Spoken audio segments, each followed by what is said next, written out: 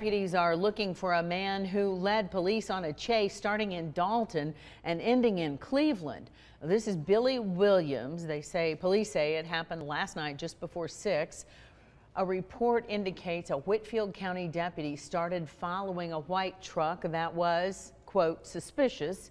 The deputy pulled him over and asked him to step out of the vehicle, but Williams took off and the chase began.